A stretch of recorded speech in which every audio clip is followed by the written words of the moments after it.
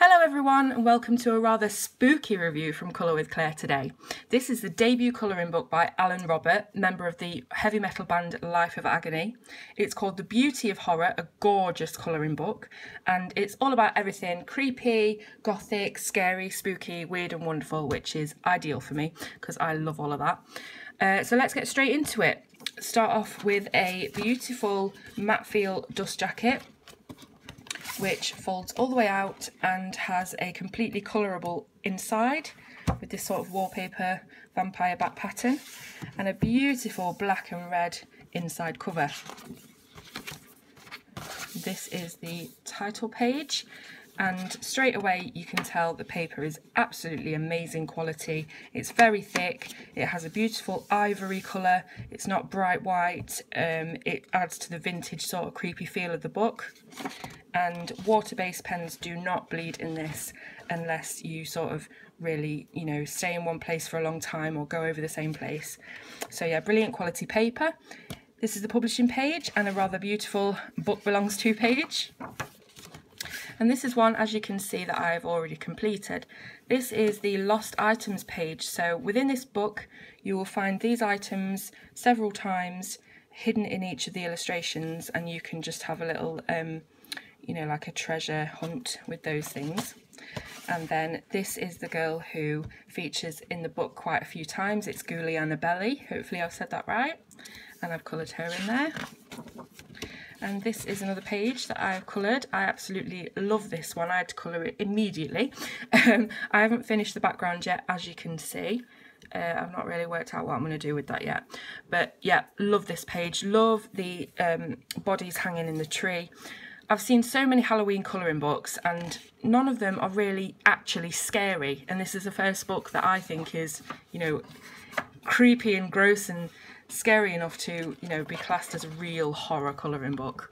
So as you can see, we've got the chainsaws, we've got the Leatherface type illustration here with the brain and the cleaver knives with blood all over them. And yeah, it's just really weird and gross. We've got a couple of bride and groom here in their coffins. We've got a rather sinister vampire bat and quite a scary tree. We've got sort of like a siren, banshee type of underwater creature here, waiting beneath the waves. And here we've got a couple of kind of zombie deadheads with axes and knives and eyeballs and all that lovely stuff, and a couple of dolls' heads, broken, cracked porcelain doll faces, which I'm sure anyone would agree is horribly scary. This is a brilliant page. It's a werewolf tearing through a quiet town at night with the full moon emerging between the clouds.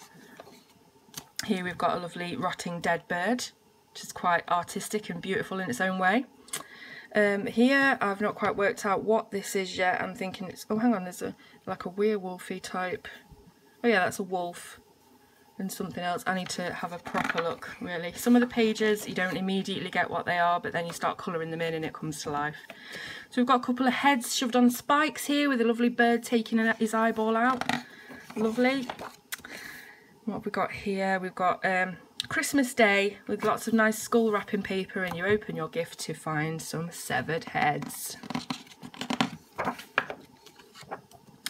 Here we've got what I think is quite an evil looking fish, like a piranha type thing. There's a trio of them with big shark tooth border and someone's arm feeding the fish. Lovely.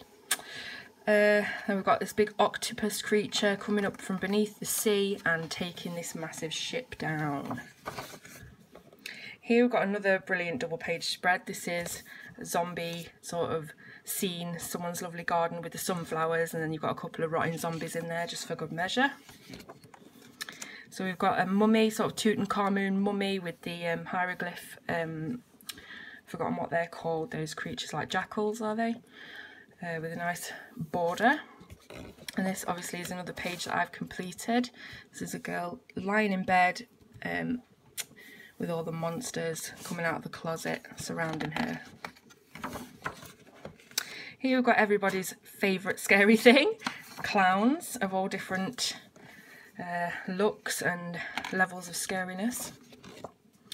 We've got a sort of Medusa snaky sort of page here, what you could draw something in the middle of if you wanted, and then a full-size Medusa illustration. Here we've got a couple of nice family photos for the album, and a page full of spiders with lots of different patterns. Eyeball soup, anyone? So we've got a lovely bowl there full of body parts, and we've got a lovely sort of Christmassy wreath that's, if on closer inspection, full of eyeballs and tentacles with someone's rotting hand in the middle. Here we've got some vampire bats hanging around for the night, and some teeth and arms and all sorts of stuff there in this wallpaper sort of mandala pattern. Here is a brilliant illustration. It's like the inside of a voodoo tent, and it's got all sorts of things, potions and weird and wonderful dolls. Another double page spread of the circus with a creepy carousel.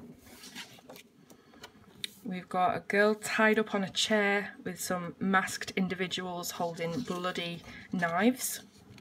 We've got an old plague mask guy surrounded by lots of bones. We've got a boarded up window with zombie hands coming through, reaching for you. More undersea evils. And this huge sort of snapper plant, forgot what they're called, coming out, like the Triffid, onto this rodent skull. This is like a wall of faces. Can you imagine like someone's covered their wall in human skin or something and faces? I told you it's scary. So we've got a spider, a big giant spider in his web, and he's got some people wrapped up ready for dinner. Now we've got this giant sort of mutant rat and all these pipes and these baby rats going around. That's quite interesting. We've got a Siamese sort of fetus, skeletal fetus in a jar and a head in a jar. And here we've got an axe with some birds, some crows sitting on it, and another zombie girl.